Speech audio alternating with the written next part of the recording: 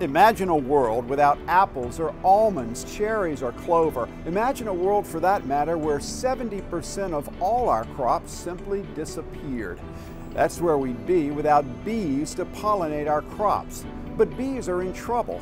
About a third of bee colonies collapse every year. We need to turn this around, and fast. Here are 3 things we can all do to help.